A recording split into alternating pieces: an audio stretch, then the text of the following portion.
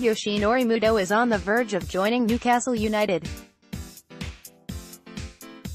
Mainz Director Rouven Schroder says that there is an agreement in principle for the 26-year-old to move to Newcastle, but still details to sort. However, widespread in the media, it is reported that a £9.5 million has been agreed and the player is simply waiting for his work permit to be confirmed.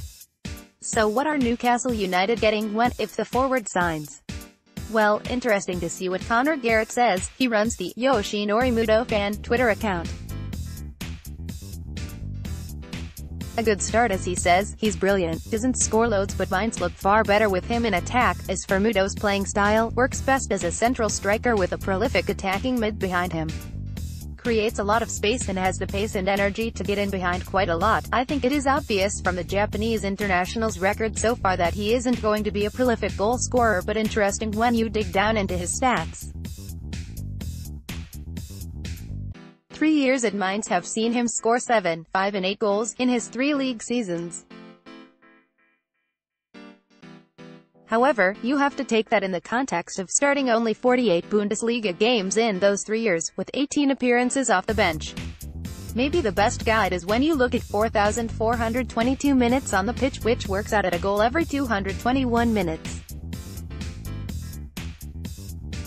Which would work out at 15 goals if playing every single minute of a 38-game Premier League season.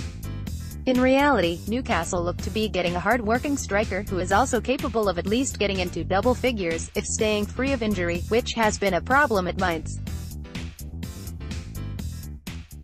If Yoshinori Muto does indeed complete his move, you have to think Rafa still needs to add goals to the squad, as well as the current players to also step up next season on the goals front. Rouven Schroder: we have had very good and constructive talks with Newcastle United and have an agreement in principle. However, there are still details to sort out, but we are optimistic that we will soon come to a conclusion regarding the transfer. Yoshinori Muto Fan account on Twitter: he's always wanted a place move and think 3 years at Mainz is a decent stint. Probably would have been less if not for injuries. He's brilliant though, and any NUFC fans wanting to know what he's like as a player, works best as a central striker with a prolific attacking mid behind him. Creates a lot of space and has the pace and energy to get in behind quite a lot. Doesn't score loads but Mainz look far better with him in attack than without. Maybe a bit lightweight but think he'd cope.